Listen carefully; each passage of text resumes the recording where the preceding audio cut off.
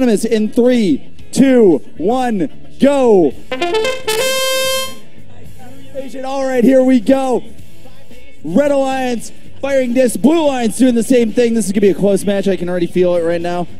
Nice long shot from the Red Alliance. 2 discs into their upper goal. 3 discs into Blue's upper goal.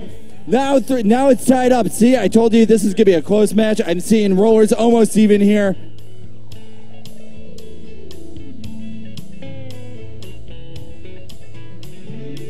This is going to come down to a low gold area, and that is going to Blue.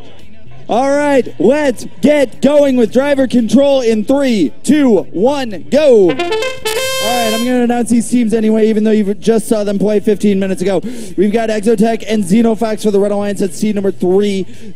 And we've got Freedom Gladiators and Top Gear for the Blue Alliance at seed number 6. Top Gear collecting any discs from the lower red goal area, launching them into the blue upper goal.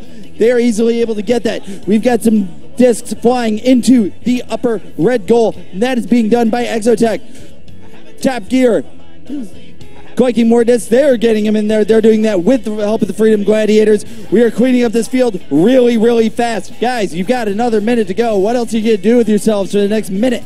I see a very clear field.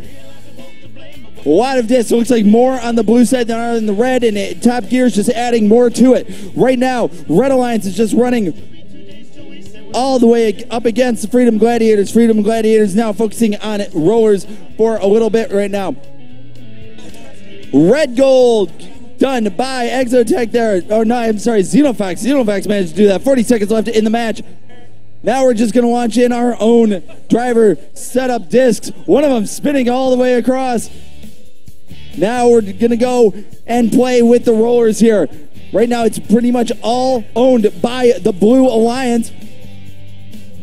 And it's going to change over and over again until we actually have a winner here. Less than 20 seconds left in the match.